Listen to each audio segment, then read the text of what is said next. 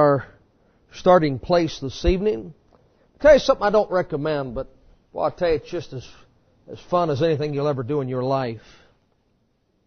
You ever see these people going down the river in a raft or on an inner tube or something like that?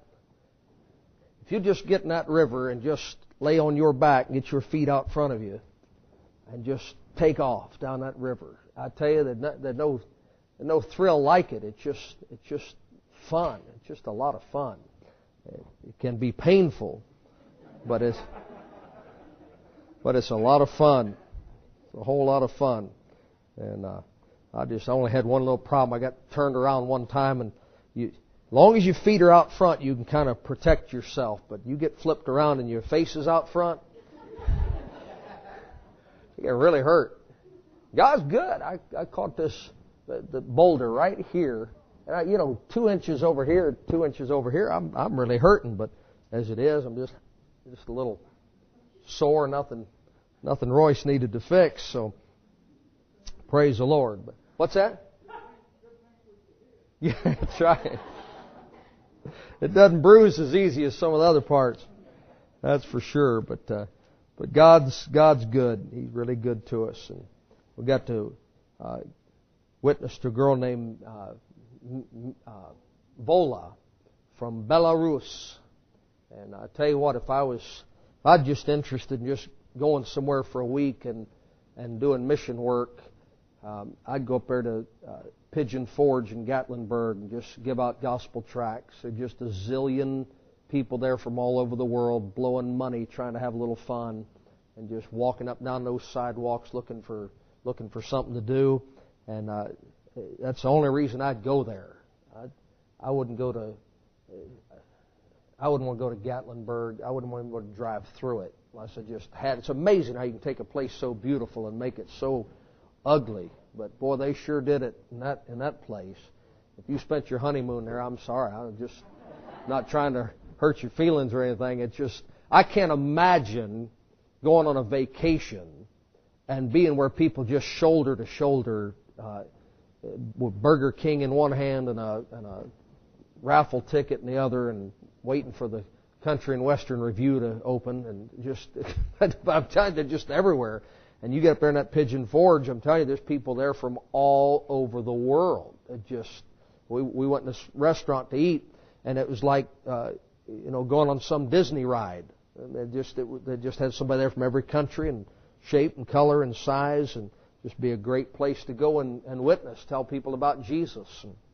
And for the foreigners anyway, all the Americans up there are saved already. They're all saved. It's like Florida. So, all right, Joshua chapter 1 and verse number 7. No, we didn't send the boys down that river. I know that's what you're scared to death. We didn't send the boys down. They watched, but that cliff jumping's fun. And if you're ever on a trip, you got to pick a roommate. Don't pick Steven. I've been with people talking their sleep, but that boy hollers in his sleep. He does, I'm telling you. He says he doesn't. They tried to tell me one night it's just me dreaming, it wasn't him. But I was awake the next night when he started, so I know it was him. So it's amazing. All right, Joshua 1 verse 7. Only be thou strong and very courageous, that thou mayest observe to do according to all the law which Moses my servant commanded thee. Turn not from it to the right hand or the left, that thou mayest prosper whithersoever thou goest.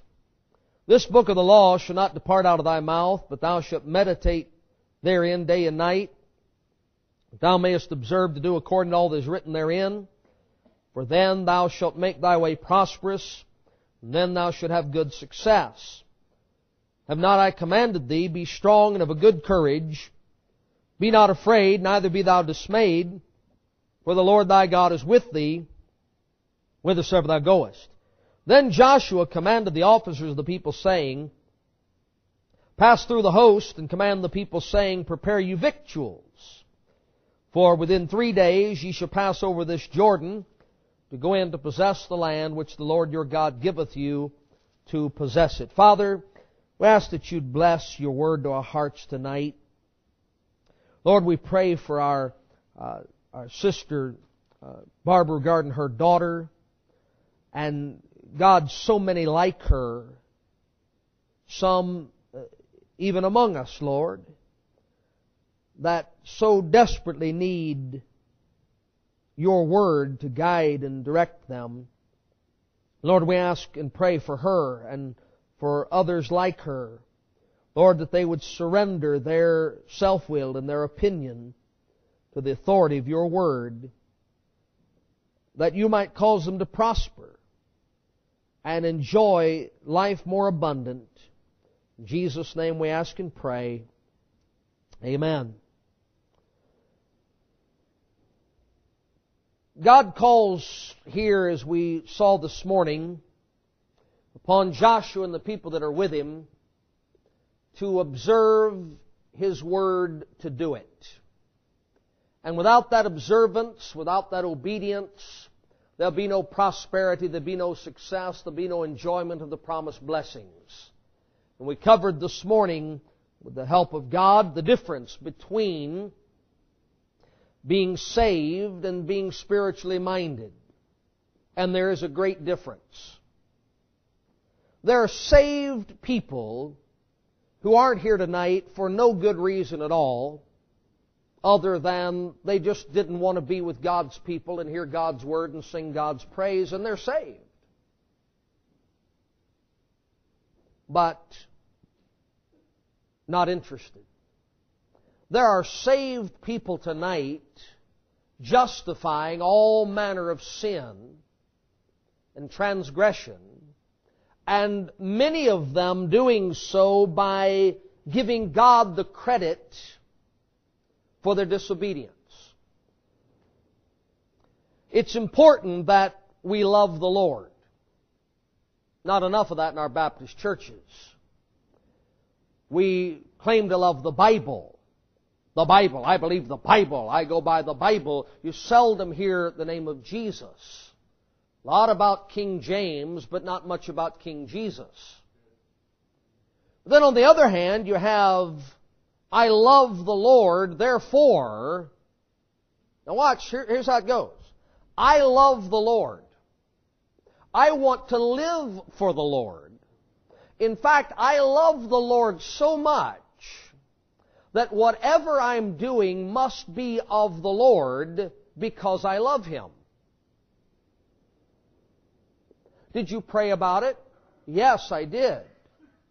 And what was the answer? Well, I have peace about it. Well, you know something? If you're self-righteous, you can have peace about anything.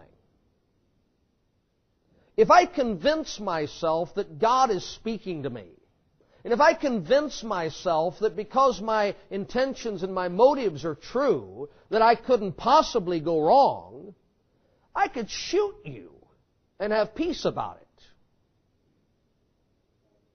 I could pray about it and have peace about it. And really believe that because I'm so spiritual and I love God so much, that what I'm doing is God's will. I've seen people blow up their automobile because God told them not to fix this or change the oil or repair that. God gave me peace about it. Well, I hope He gives you peace about walking because you ain't got no car. God can give you peace about anything if you're convinced that your thought life and your imagination is God's voice. God told me. Now, look, I'm not being critical here. I'm really not. Even though I'm sure it sounds like I am, I'm not being critical. There is nothing more prideful and self-righteous than someone saying, I don't need to consult the Bible, God told me. So you, like the Pope, are seated on this ultra-high spiritual plane where you have this special communion with God that none of the rest of us are entitled to. We're all just stuck with His Word. You get extra revelations that aren't in the Bible. And let me tell you something. If you're convinced that your feelings take precedent over God's words, there's nobody on the face of the earth that can talk you out of ruining your spiritual life or your temporal life and giving God the credit for it. That's why the Lord said, I want you to observe to do according to what I wrote in a book. And I want you to meditate day and night in this book. And I want you to make certain you're not turning aside to the right hand or turning aside to the left hand from this book, because the heart is deceitful above all things and desperately wicked. And who can know it? That is, I despair of the wickedness I find in my own heart. So that's Old Testament Scripture. All right, how about one from the New? The Apostle Paul said, "O wretched man that I am! When I would do good, I find that evil is present with me. And when I seek to be right, something inside me is trying to convince me to do wrong." He said it this way in another passage. We are of those that put no confidence in the flesh.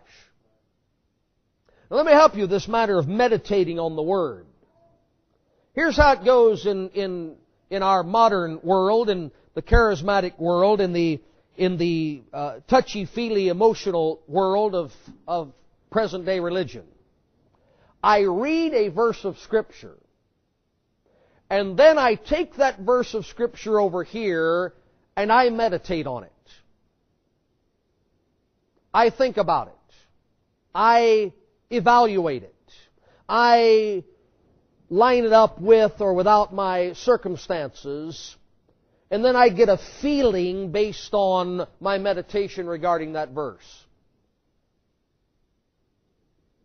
Well, I may be meditating upon the Word, but God didn't say meditate. He said meditate therein. Don't take the verse out of the book to meditate on it. Take the verse through the book to meditate on it. I mentioned this morning the passage where Jesus turned the water into wine. I can pull that passage aside and think about it, and talk about it, and discuss it, and come to my conclusion of the passage, or I can take that passage to every other reference to wine and strong drink in the Bible, and from a biblical meditation come to a biblical conclusion. So God didn't say meditate on the Word. He said meditate in the Word. Take a verse, compare it to another verse, compare those two to another verse, compare those three to yet another verse, and if you find a place where your idea doesn't match the Scripture, you got a wrong idea. Even if you have peace about it. I don't read in my Bible that Peter was troubled at all the first time he denied the Lord. So, well, I just believe if I'm doing something wrong that God will really convict me about it and I'll just feel awful inside. And, well, Peter's still standing right there by that fire. And the second time he denied the Lord, there's not any suggestion at all in Scripture that Peter had any conscience about it whatsoever. Come on, haven't every one of us at some time or another just taken a hot iron to our conscience and seared it and convinced ourselves that this would be wrong for everybody else to do, but I can do it and be right because I love the Lord. And God understands. and whatever else, we picked up from Robert Schuller and the rest of that crowd. I can feel good about doing wrong. I have all my life. I can feel justified in disobedience. I have all my life. So I not only have to have God's Word, I have to stay in God's Word, and my thoughts regarding God's Word have to be within the confines of God's Word. Now, if you don't understand what I'm saying, just get up tomorrow morning and get you some antacid and turn on WYND. If you're going to need something, some Pepto-Bismol or something, and just turn on that Christian radio station and listen to one man and one woman after another take the Bible and read a verse out of the Bible and then pervert it beyond recognition.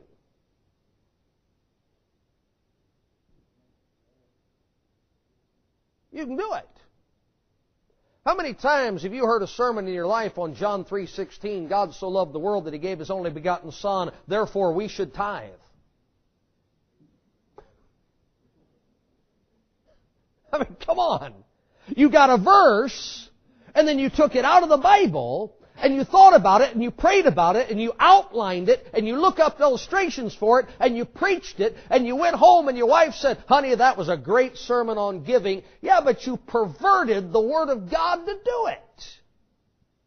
And had perfect peace about it. The fact that you got peace simply means that you love yourself.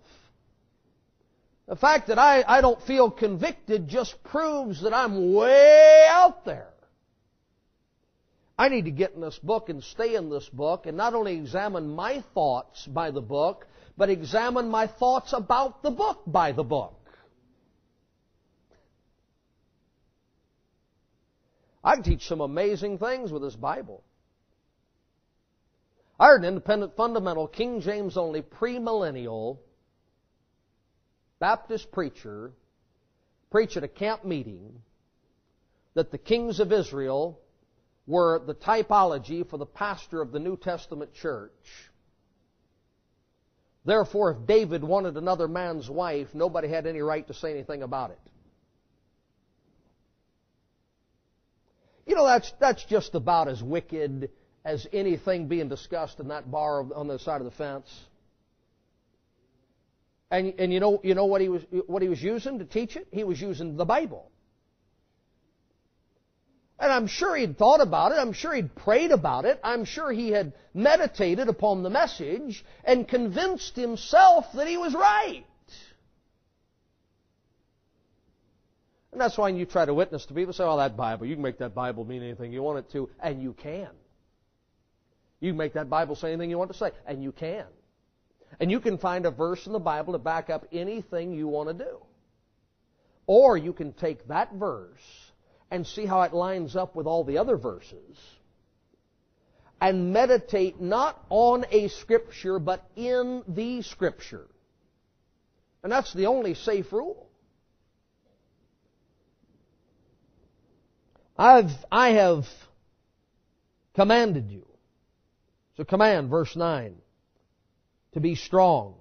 It's a command, verse 7, be strong and very courageous. But verse 8 says, this book of the law shall not depart out of thy mouth, but thou shalt meditate therein day and night, that thou mayest observe to do. Now look, to do according to all that is written therein. You see that? If my use of a verse is not in accord with the whole, I'm misusing the verse. You see how that's laid out? I want you to take my word, I want you to meditate on my word, so that what you do matches the whole and the totality of what I have revealed. Why are people arguing about whether or not homosexuality is right? Why are churches arguing about whether or not to ordain women? Why are Christians arguing about issues pertaining to divorce and remarriage? Why? All of these things because somebody has a verse. But they are using that verse outside the scope of the total revelation of God in the Bible. Well, doesn't the Bible say we're supposed to love? Yes, it does. Now let's find out who we're supposed to love, how we're supposed to love them, under what conditions we're supposed to love them, within what limits and boundaries we're supposed to love them. Don't just quote me a verse. How does the verse relate to the whole? Scripture. Judas went out and hanged himself. Scripture. Go thou and do likewise. Scripture. That thou doest, do quickly. Scripture. The Lord be with thee. Look, it's all Bible. But you can't just pull something out of God's Word to support what you've already decided you want to do. I don't want to go to church. Here's a verse. I don't want to witness. Here's a verse. I don't want to reconcile with my wife. Here's a verse. I don't want to forgive that brother. Here's a verse. I want to stay mad. Here's a verse. Anybody can find a verse. How will I know she's the right girl for my son? Well, if she draws water from the well and gives it to my camels. Till then, she ain't going anywhere. Why, you're crazy. The Bible says your daughter's supposed to go to a guy's house and lay down at the foot of his bed till morning.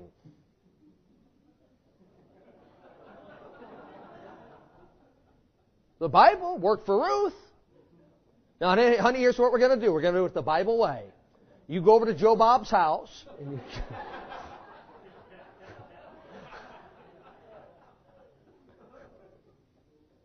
it's in the Bible.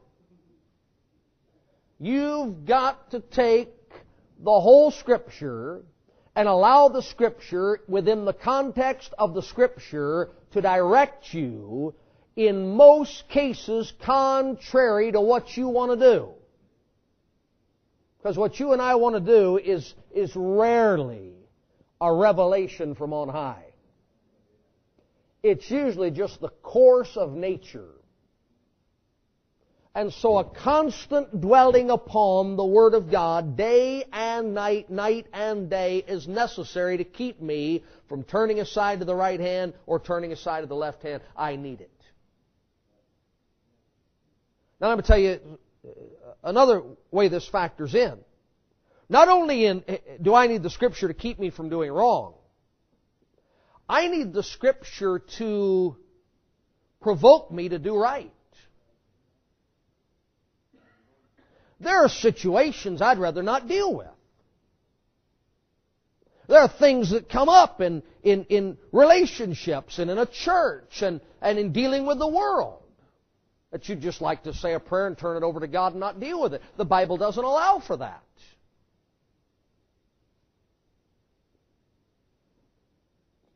Well, I could find a verse. Let the dead bury the dead. They're lost. Who cares? I could find a verse. God's chosen from before the foundation of the world. See? I don't have to witness.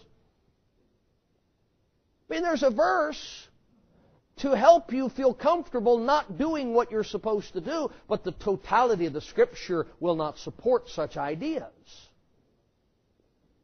So I like wall calendars with a nice Bible verse and a thought for the day.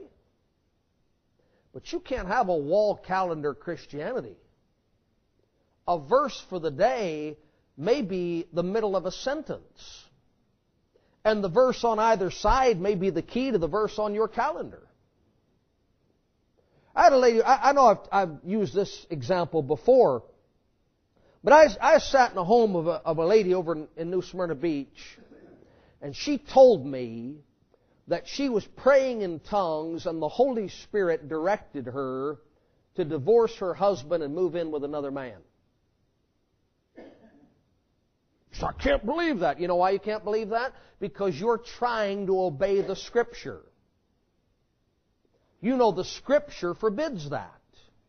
But if the final authority in your life is not the Scripture, it's God speaking to you, God always says what you want Him to. That's the thing about the Bible. I can't just think the thoughts I want to think and then sign them with God's name. Well, you know, the Bible says, whatsoever you ask in faith, believing, so that's just like going down to the store with a check that has God's signature on it. You're crazy. God is not going to bless the lust of your flesh. The Holy Spirit wasn't given you to gratify your sensual desires. And the fact that you feel right about it or have peace about it just shows the grip your old man still has on you. He's convinced you he's God. That's why you got to have a book. Peter wrote, he said, we were on the Mount of Transfiguration and heard the voice of Almighty God from heaven. But we have a more sure word of prophecy. And then made reference to the written Scripture. He said, if I was standing in that parking lot out there, and God Himself appeared and spoke to me audibly, I'd check what I heard by the Bible. Because I can be more sure of the Bible than I could that. I might have misunderstood Him. I might not remember just exactly what He said. So you couldn't have an experience like that and never forget it. Really? You mean like Elijah slaying the prophets of Baal in chapter 18 and hiding in the cave in chapter 19? You mean like Peter walking on the water and then saying, I never knew Him? You mean like going to the tomb and finding it empty? And having the Lord walk through the wall of the upper room and seeing the print of the nails in His hands and the hole in His side and then getting naked and going fishing? Come on, you can't trust yourself. I can't trust myself. I got to stay in this book. It's the only sure guide. It's the only safe rule. Now, there's three things that ought to affect our lives. And we need all three. All three of these things are to have an effect upon me. Learning facts about the Bible doesn't necessarily affect your life. Okay, let's take a look at what they are. 1 Thessalonians chapter 2. I need all three of these things to be effected, moved, changed, altered, redirected. 1 Thessalonians chapter 2.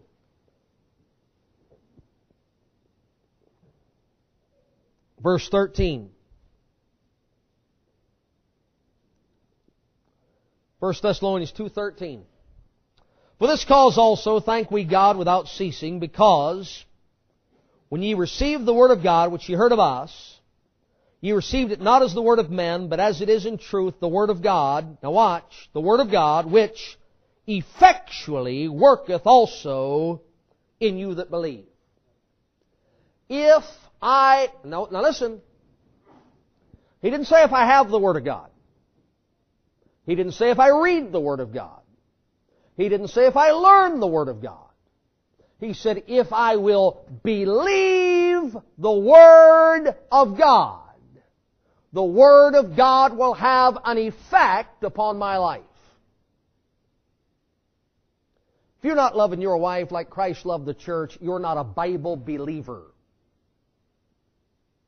Because if you believed the Bible, it would affect your life. If you're not witnessing faithfully to the lost, you're not a Bible believer. If you believed the Bible, it would affect your life. If you don't love the brethren, if you love yourself, you're not a Bible believer. You may have the right version of the Bible, but if I believe the Bible, it's going to move me. It's going to change me. It's going to alter me. God's Word works effectually in them that believe. That's why when Joshua was getting ready to go into the land, here they are. And the Lord said, I tell you what you better do. Better make sure you got enough to eat. Better make sure everybody's fed. I want you to get some men in leadership positions, and I want those men to make sure everybody's well fed. We got some battles up here. Lord's going to fight our battles for us. Lord's going to give us victory, but we need to be well fed. You know what Jesus called the ministry of the Word? He called it meat to eat. You know what the Word of God is called? It's called bread. Break thou the bread of life, dear Lord, to me. So you know what we need? We need men in leadership positions, not slapping us in the forehead, not waving their coat at us, not blowing on us, feeding us. We can't win spiritual battles on sideshow performances. We need food. Feed me. God's Word's the only thing going to change me. Has an effect upon those that believe. People went to church this morning. You know what they got? Theatrics.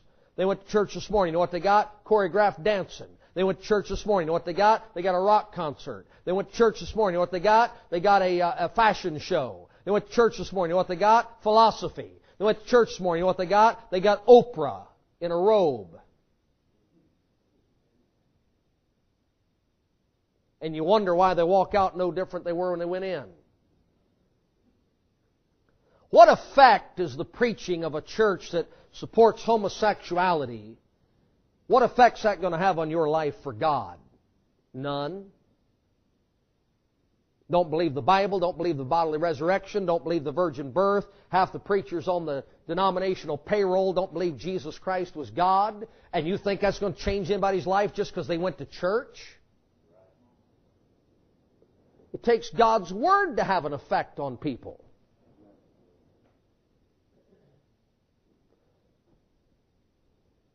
You go downtown Friday afternoon. Just go downtown, just hold a sign. I'm a Baptist. I'm not going to affect anybody. I'm a Catholic. I'm Episcopalian. I'm Presbyterian. Who cares? You go down there and hold a sign and say only Jesus saves, Jesus the way, the truth, and the life. You lift up your voice, say there's no way to heaven but Jesus. You're going to have an effect on your community. Word of God affects things. Moves things. Accomplishes things. Secondly, James chapter 5. God's Word will have an effect upon your life. James chapter 5. Verse number 16. James 5:16. Confess your faults one to another. Pray one for another that you may be healed. That's an amazing verse. Come on, take prayer requests in just any church. Just go in on a Sunday night, Wednesday night, take prayer requests. You'll have 40 people asked to be healed of some physical ailment before anybody opens their mouth and asks to be healed of a spiritual defect or problem in their life. Why? We're carnally minded. We're not spiritually minded. So you got your liver trouble taken care of. So you got your backache taken care of. So the drainage in your ear got healed up. And you still don't pay your bills. And you're still not submissive to your husband. So what? So you feel good while you're sinning?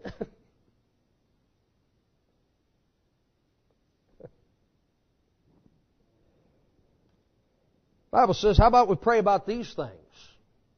How about we got as serious about praying about our spiritual condition as we do about our physical condition? And the Bible says the effectual, fervent prayer of a righteous man availeth much. Fervent prayer will have an effect upon your life. You believe that? The Bible says. Fervent prayer have an effect on your life. Now, the Word of God without the prayer is limited. The prayer without the Word of God is limited. So God said two things here. You need my Word. My Word change your life. My Word will affect your life. Prayer, you need prayer. Prayer will change your life. Prayer will affect your life.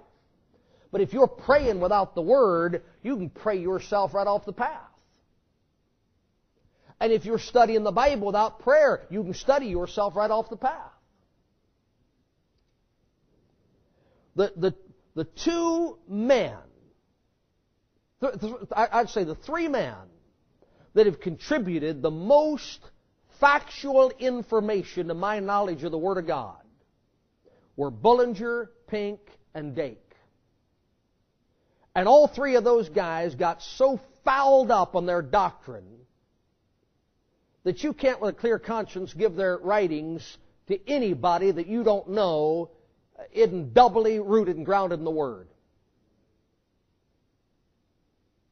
That's right. Word of God will affect your life. But you better be prayerfully in fellowship with the Lord. Just study isn't going to do it. And just prayer isn't going to do it. The two need to balance one another out. And then there's a third. Look at Ephesians 4. Ephesians chapter 4.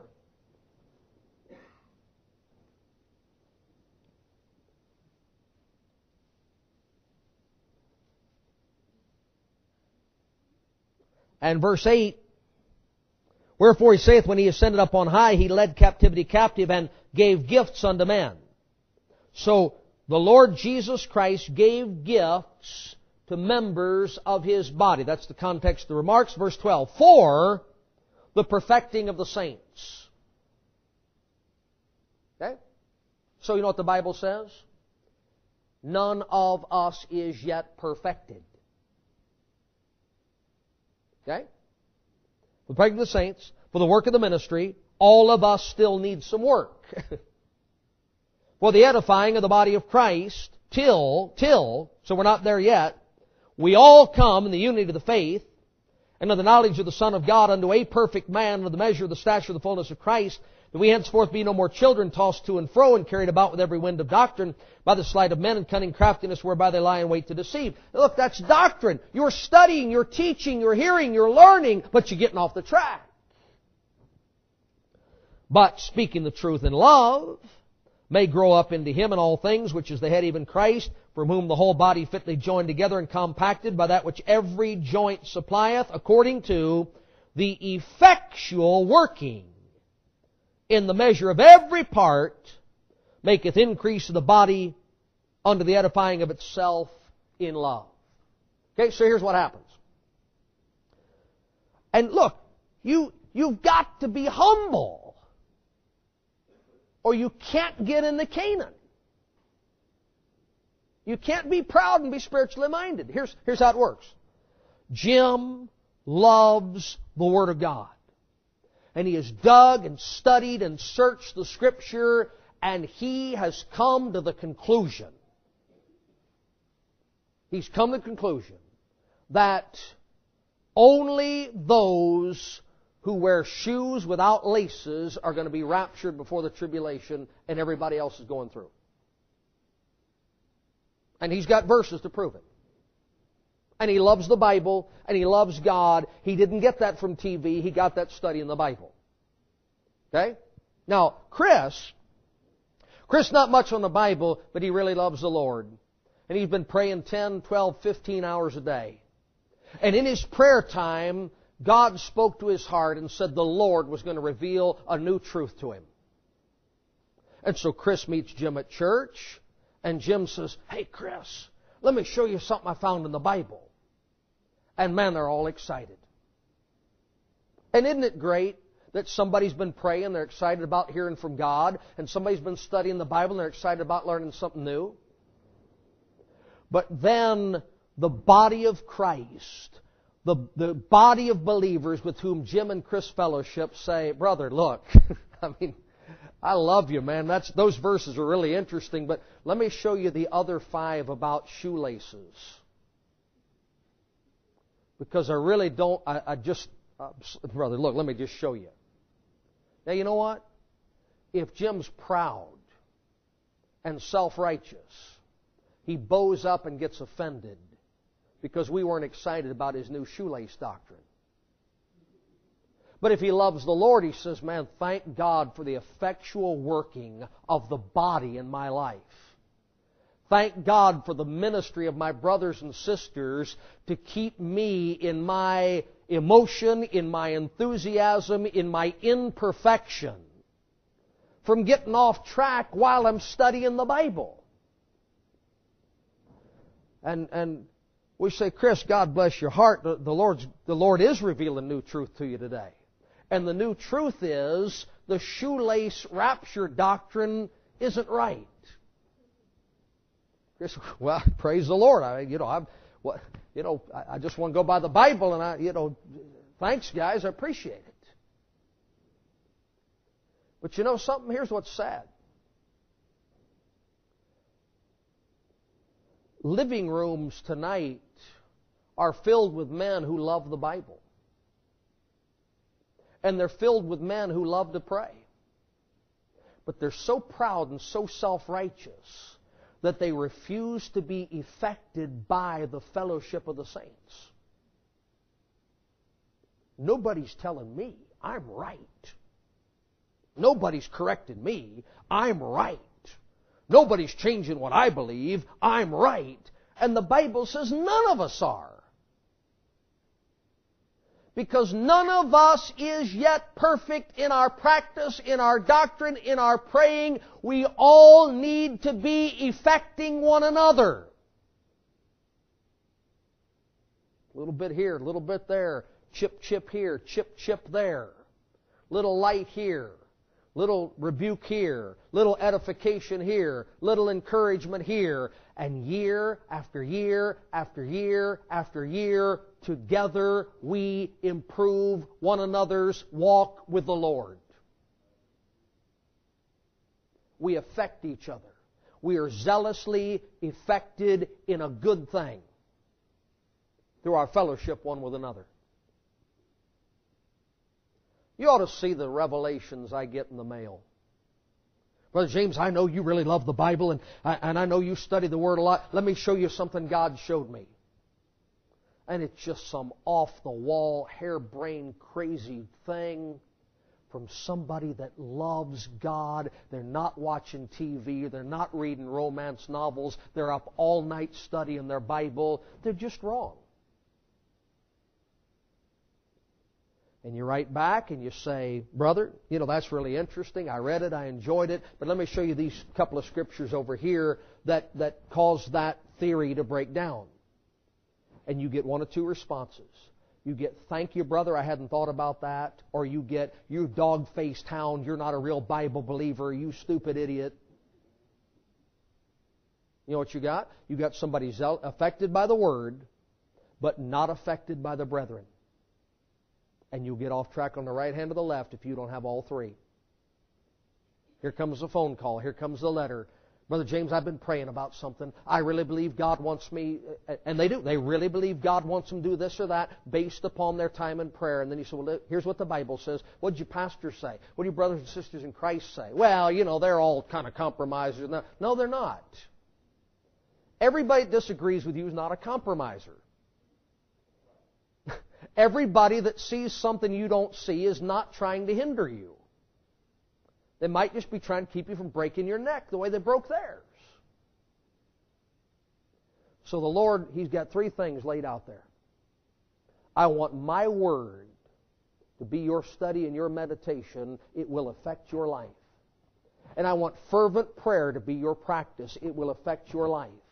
And I want the constant fellowship of the saints to be your practice and your method of living, because it will affect your life, and those three will serve as a check and a balance against one another to keep you from straying into an extreme. You can get into extremes with the Bible and no prayer, no fellowship. You can get into extremes with prayer, but no Bible, no fellowship. You get extremes with fellowship, but no Bible and no prayer. But you get all three working in your life, and God will help you. God will move you. But you and I I've got to be humble enough for Lou to be able to come and say, brother, that was a great sermon, but this scripture here seems to contradict what you said, and I've got to be confident enough in my relationships with my brothers and sisters in the Lord to say, man, thanks, I'm going to look at that. Because all of us, James 5, are faulty. All of us, Ephesians 4, are imperfect. All of us, 1 Thessalonians 2, need instructing. So what if we just checked our pride at the door and said, Lord, I'm coming in here to be affected. I'm going to church today to be affected. I'm going to prayer meeting to be affected. I'm going to go into Bible study to be affected. God, I want your word or prayer or the brethren to change me a little bit today for the better. And God will do it. He won't do it overnight. He won't do it in one trip to the altar. He won't do it in one special prayer that you pray. But little by little, day by day, year after year, He will bring us into victory and into the spiritual life. And that's what He wants to do. Boy, somebody come to me and say, brother, listen, I think you're messing up here. I think you're off track. And I've been saved so long now, know so much about the Bible, I get mad. Or I get my feelings hurt. Or I instantly begin to think of a way to defend myself. And then if God will help me, I'll repent. And try to let the other members of the body minister effectually to this member of the body. I've learned some things about the Bible in prayer meetings that I didn't learn in Bible studies. And I've learned some things about prayer in Bible study that I didn't learn in a prayer meeting. And I've learned plenty about both from being around the brethren. You get a guy out there all by himself studying the Bible with no checks, no balances, no fellowship. And he's going to find something in there nobody's ever seen before. God didn't even see it. Amen. I want to be affected. And I want God to do it in His way. So, Sunday school teachers, heads of household, prepare victuals. Feed them. Then pray with them. Then bring them to fellowship. We need all three. Need all three. Father, bless your word to our hearts. Make us willing, God, to be obedient thereunto.